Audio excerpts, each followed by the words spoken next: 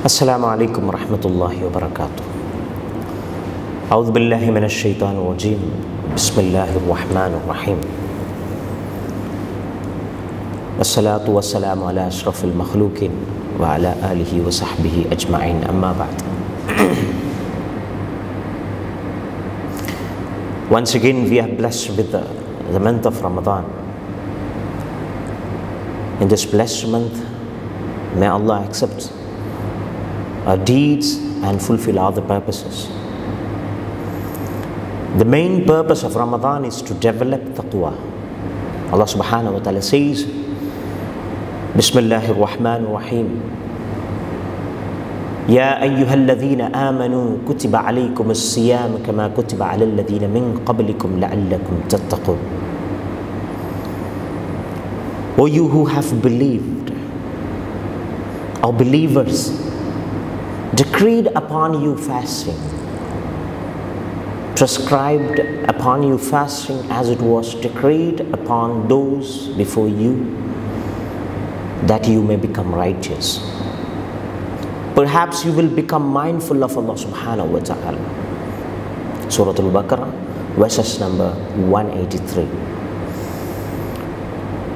Allah subhanahu wa ta'ala mentioned the word taqwa many times in the Quran and attached lots of importance. Let's first understand the meaning of taqwa. Taqwa is to have fear of Allah subhanahu wa ta'ala. It is to be conscious of all. It is to be conscious of all time.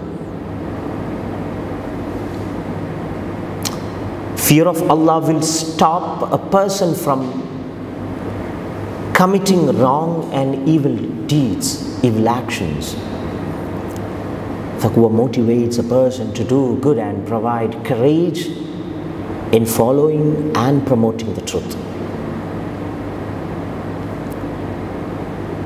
People who have taqwa are called muttaqun. They are the blessed and pious people. Muttaqun are the people who are always aware of Allah subhanahu wa ta'ala's likes and dislikes and act accordingly. They fear Allah's anger and eager to do all the actions that please Allah subhanahu wa ta'ala. Allah opens the door of guidance only to such people. They work openly and secretly in the same way. It means setting up defenses by performing righteous actions to protect oneself from the anger of Allah subhanahu wa ta'ala. They are always aware that Allah subhanahu wa ta'ala watching us, watching them. The word taqwa in different forms occurs in the Quran almost 250 times. My brothers, all of us need to make effort to rectify weakness within ourselves so that we can surrender ourselves completely to the will of Allah subhanahu wa ta'ala and become very closer. Surah Al-Hashr, verses number 18. Allah subhanahu wa ta'ala says, Ya ayyuhalladhina amanu attaqullah wal tanzur nafsum ma qaddamat lighadin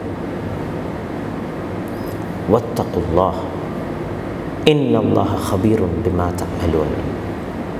O believers, O you who have believed, fear of Allah subhanahu wa ta'ala, fear of Almighty, and let every soul consider what it has forwarded for tomorrow. And fear of Allah subhanahu wa ta'ala, because Allah is aware of what you do. So my brothers in Islam, taqwa will pave a way to obtain provisions and blessings from Allah subhanahu wa ta'ala. Allah mentions that He is with those people who fear Him during the time of tribulations, and that He is their guardian and protector, promising to aid and support them in this life and hereafter. The month of Ramadan is a month of Taqwa.